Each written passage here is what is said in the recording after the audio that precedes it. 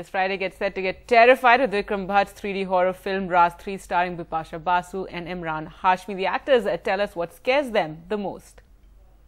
Actually have brought out the dark side of your character really well, of an actress. What if one day the lights fade and this is what she may do?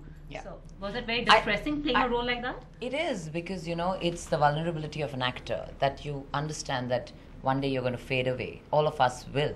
And it's sad that we are going to live with the thought. It's just so till that day we have to do the best that we can do.